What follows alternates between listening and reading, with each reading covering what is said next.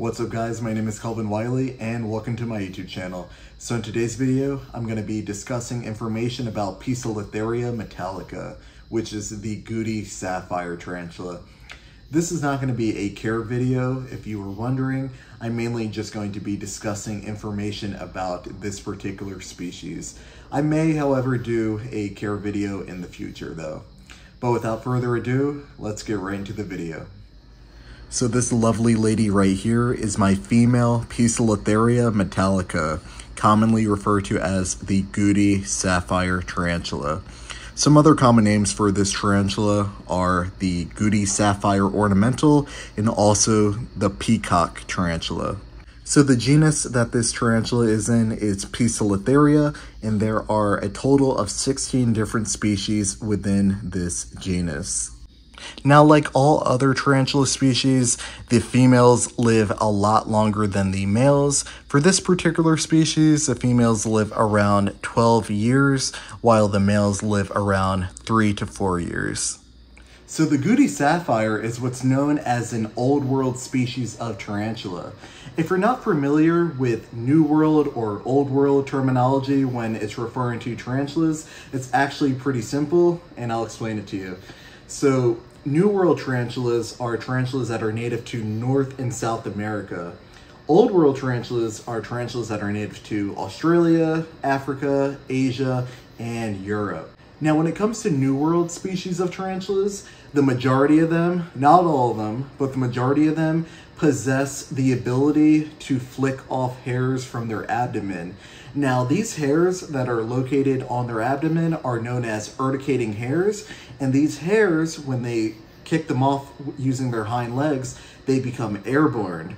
And so what happens is, once these hairs become airborne, they have the potential to land on the skin, they have the potential to get in the eyes or through the nasal passages, the mouth, etc. And these hairs are barbed, and they can be very, very irritating, especially, like I said, if they get in your nose or in your eyes. But they are supposed to, ward predators off from potentially feasting upon the tarantula. Now, when it comes to Old World tarantulas, all Old World tarantulas, not even the majority, but all of them lack urticating hairs. And so the Gooty Sapphire, as well as all of the other Old Worlds, do not possess that defense mechanism to flick urticating hairs off from their abdomen. And so what they lack in terms of that defense mechanism is that they make up for with a much stronger potency within their venom. Now, I'm not saying their venom is going to unalive you, but it is a lot stronger than those of New World species. Also too, Old World species of tarantulas tend to be more defensive. I don't like using the word aggressive. They tend to be more defensive, especially when you go and try to, touch them. Not saying that you should really handle Old World species of tarantulas, but they are very quick to rear up and show their fangs, as opposed to New World species of tarantulas, which typically don't do that, although they can, but they typically will not be as defensive as Old World tarantulas. So really quickly, I just wanted to share with you guys my brand new line of stickers that I have available for sale on my website. All of these are various animals that I drew on paper by hand, colored them in, and then converted them into high quality, long lasting, waterproof stickers. Just to give you a quick idea of what they look like up close, here's one of my favorite drawings that I drew of a European hornet. All of these drawings were achieved by using these markers to color them in. If you're interested in purchasing any of these stickers, you can head on over to my website, calvinwiley.net, or you can hit the link in my description, which will send you directly to my website for you to purchase them. Thank you so much to all of those in advance who end up getting one for supporting my small business. And now, back to the video. If you're wondering why this tarantula has the name Gooty in its name, Gooty is actually the town in Andhra Pradesh, which is one of the various states in India, in South Central India to be exact. Gooty is a town where this tarantula was first originally found and reported. So that is where they get their name Gooty Sapphire from, and then sapphire, obviously, from the blue coloration on its body. So you may be wondering why this tarantula is blue and if it serves any purpose. So it's believed that their blue coloration is to help them blend within lichen. So really quickly, just to explain, this species of tarantula is what's known as an arboreal species. And so it's an old world arboreal species of tarantula. So arboreal tarantula species, if you're not familiar, are tarantulas that live on and within trees. And so they love a vertical kind of, landscape, for lack of better words. These tarantulas are not too fond to be on the ground. They prefer heights, and so they dwell on trees, and they also live inside of them. And so commonly what grows on trees is lichen. And so the blue is believed, supposed to help them blend within the lichen so that, predators aren't able to detect them.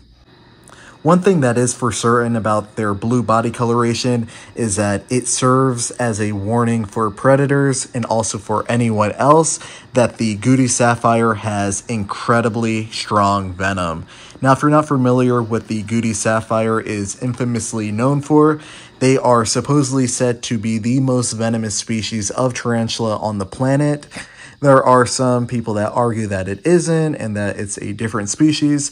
But regardless of if it is or isn't, the fact of the matter is that they have incredibly strong venom. And for that reason, they are definitely not a species for beginners who, just want to get into the tarantula hobby or, invertebrate hobby in general.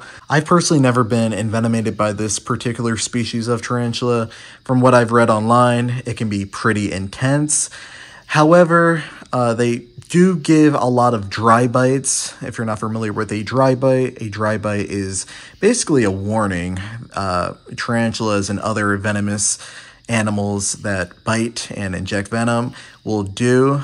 A dry bite is basically a bite without any venom being injected. And so it's just a warning like, hey, I can hurt you. Do not make me use my venom. Venom is a resource, and so the tarantulas, as well as other venomous animals, don't want to waste it on something that they cannot eat. And so this tarantula, obviously, I am not food. And so if it were to bite me, it will most likely be a dry bite because it does not want to waste a valuable resource as venom, because that depletes energy and they have to eventually build that up over time to be able to use again.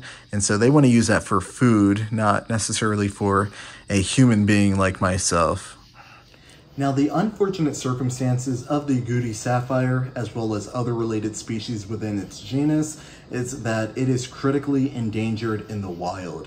And the reason for this is due to deforestation, as well as illegal exporting of this species in its native range to other parts of the world, especially the United States. Now, because of this, the Gooty Sapphire, as well as all other members within the Poecilotheria genus, are a protected group of spiders. Now, the sad thing is that there are actually more Gooty Sapphires within captivity than there are in the wild. I mean, the good thing is that there are a lot of Gooty Sapphires within captivity due to a lot of breeders who were successful in breeding this species. It would be nice if one day we could reintroduce this tarantula back into the wild and, the deforestation could, be put to an end. And we could, hopefully see their numbers flourish and rise as a population. But as of now, this species is currently just doing well in captivity and declining out in the wild. So that is going to conclude today's video. If you guys have any questions that I didn't cover about the Gooty Sapphire Tarantula, please just let me know in the comments and I will try my best to answer them. If If you guys enjoyed the video, if you could please leave a like and a comment, subscribe if you haven't already, and hit the bell icon and turn on post notifications. That way you're alerted every time that I post a new video. Follow me on Instagram at Kelvin Wiley and also on TikTok at Kelvin_Wiley. Check out my website, kelvinwiley.net, and I will see you guys in the next video.